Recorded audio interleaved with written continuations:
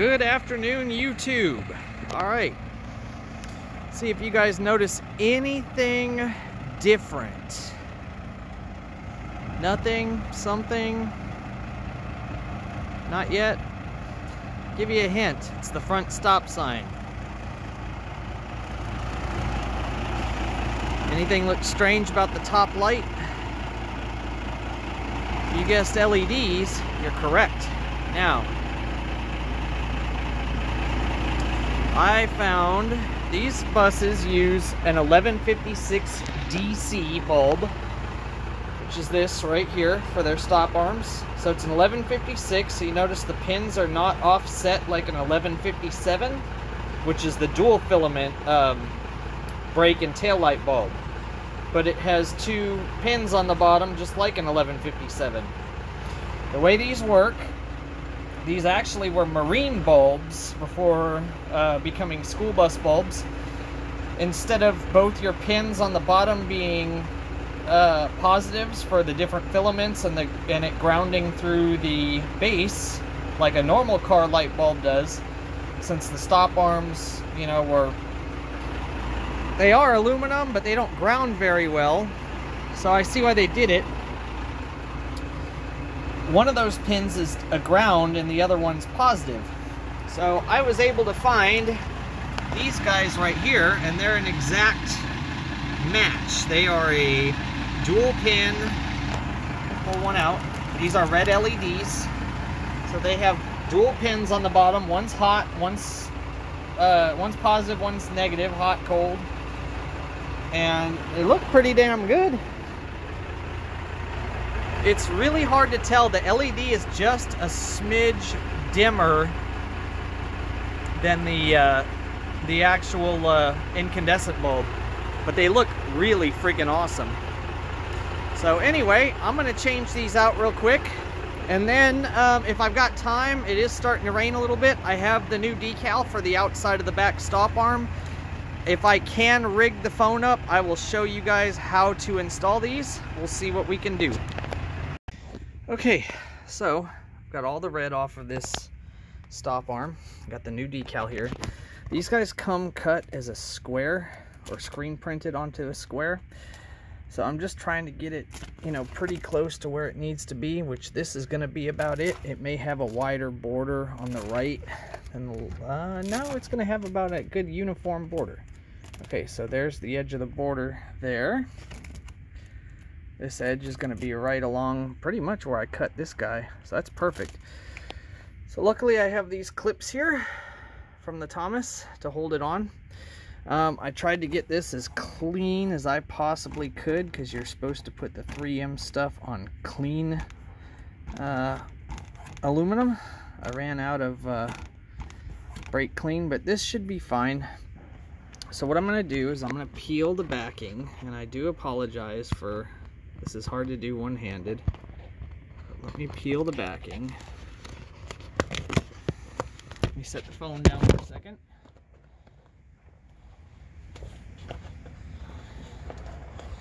Now, I did road signs back my first summer driving a bus. I did them for the county. Okay, so what I've done is something we used to do back then. I've peeled the backing back to about the P, and I'm gonna do one further than that. I'm gonna cut it.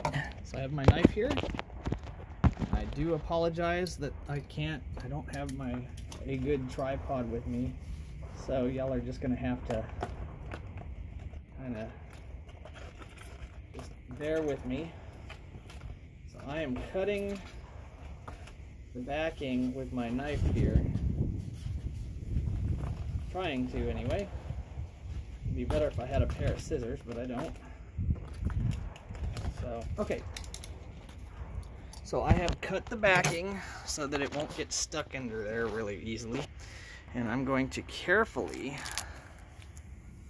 press the decal onto the aluminum like so.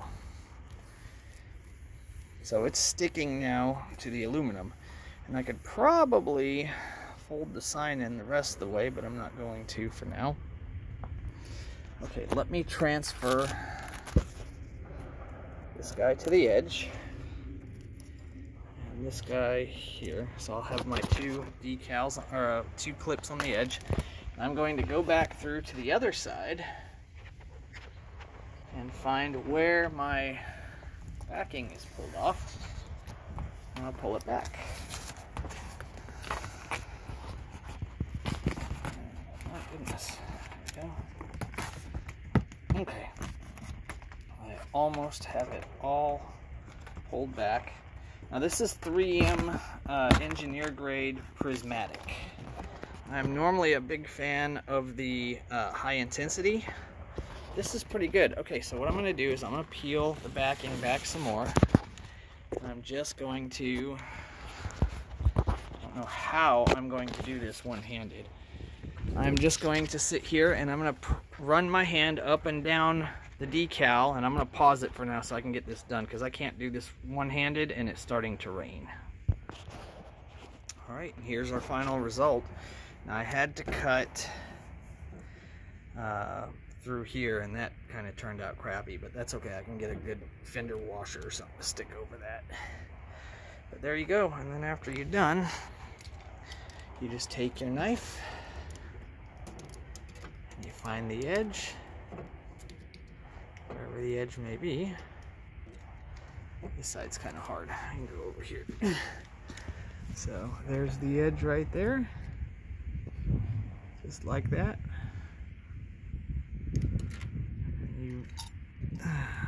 Let's see here. You just kind of go through and you cut. You gotta make sure you have a sharp blade too, and this blade is a little bit dull. Maybe not. We'll try going from the down up. Maybe better. There we go. And you just cut the material away like so. Just like that, and you get a nice smooth edge. Anyway, that's how you do the stop arms. Thanks for watching. Alright, as you guys can see, it is raining a little bit, but there we go. Those LEDs on that rear stop arm just look super. Holy moly, they look great. Granted, it is a little dark out right now, and I do apologize, the bus is freaking filthy. But let's go around the back there. There's old Thomas. Yeah, that just looks really, really, really cool. I am so glad that we did that. So now I also added the white bar in there to emulate what the regular winglet does. And yeah, the new that new decal looks good. Just the instant on-off of the LEDs and those stop arms looks really freaking good. So, and if you remember me griping about my parking brake lever, snagged this at the junkyard, and it's adjustable. So if I twist the knob, you see it moving. Maybe, maybe not. Kind of hard to, but yes, it is adjustable. So that will be changing out very soon. That's out of a 98 or 99 Bluebird 3800 that was scrapped. It was in pretty rough shape. I did repaint it. That's why it looks so nice. But it was in pretty rough shape when I got to that bus. Had a 444 and a 545 originally. There was no hood, no radiator, no motor and transmission. It was all gone. But anyway, that's coming soon to replace that guy. Thanks for watching, guys.